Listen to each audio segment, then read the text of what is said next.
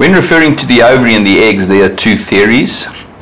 The one is the production line theory, where as you get older, there are less and less eggs being produced on the production line because you have no stem cells in your ovaries and you do not make new eggs on a monthly basis.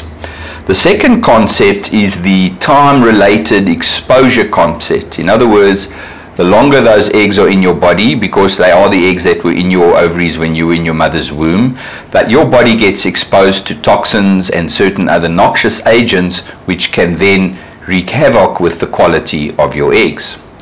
The time exposure issue is also a factor related to the genetics of the eggs, because those eggs that you're releasing and ovulating maybe at age 35 are equal to your age plus 9 months.